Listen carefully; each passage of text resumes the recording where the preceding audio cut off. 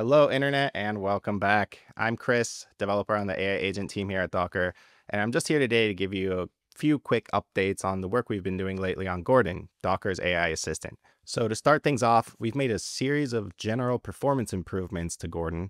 The answers are faster, more grounded in Docker's documentation, and as soon as new products and features are available or our documentation gets updated, Gordon has immediate access to this new information.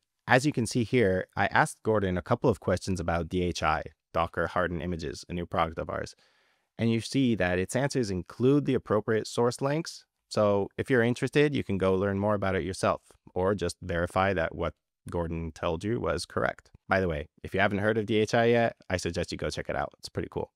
Another thing we've added to Gordon is thread support. Your conversations are now saved to disk locally on your machine, so you will no longer lose your previous questions and answers when you start a new conversation, and you can keep separate topics organized, getting better results instead of confusing the backend LLMs too much. One thing to keep in mind is that these threads are not synced to your Docker account, so be careful when deleting them because they are not recoverable. Moving on, we are adding support for attachments in Gordon. This is pretty cool because it allows you to easily attach files to your question as extra context for the LLM, so our models will be able to reference it when answering your questions. No more copy pasting the entire content of the files that you're interested into the text input box, making messages hard to read and generally everything a bit cluttered. Just hit the plus icon, attach your file, ask your questions. In this example, you can see Gordon is aware of the contents of this compose file I attached, and can even help me optimizing it or doing whatever it is I need to do with it. Last but not least, I wanted to show you a bit of how you can use Gordon to leverage the awesome work some of my colleagues have been doing on the MCP Catalog and Toolkit, so you can start to dive a bit deeper into the world of AI using nothing but Docker Desktop. If you click on the little wrench icon you see here, you'll get access to Gordon's toolbox. Here you can see some of the built-in tools Gordon has access to, but you can also see a section called MCP Toolkit, which is currently disabled. So let's go enable it and try some tools from the catalog. Let's start simple and give Gordon the ability to search the web using DuckDuckGo, for example.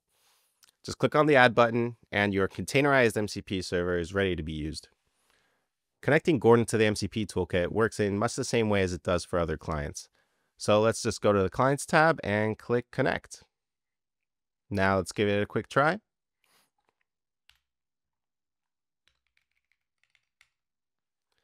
Perfect. Gordon can now see and use the tool we just added.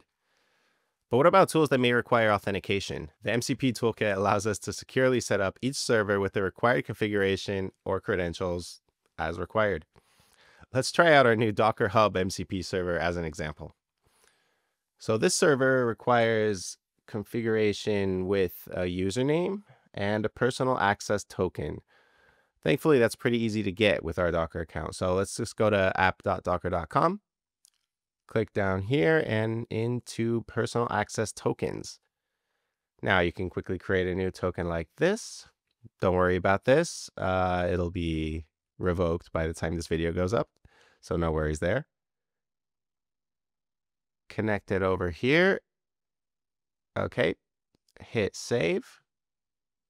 Perfect. Now our server should be ready to use. So let's go back to Gordon and give it a quick test here. Let's ask it a few random things about my repositories, what tags are in here. Okay, perfect. So as you can see, the MCP server has connected to my personal Docker Hub account using the configured credentials. These are stored securely in Docker Desktop. All right, so that's it for today's Gordon updates. If you have any questions or feedback, don't hesitate to leave them down below in the comments. And also don't forget to check out Docker Hardened Images and a Docker MCP Toolkit and Catalog. Some cool stuff we've been working on lately. See ya.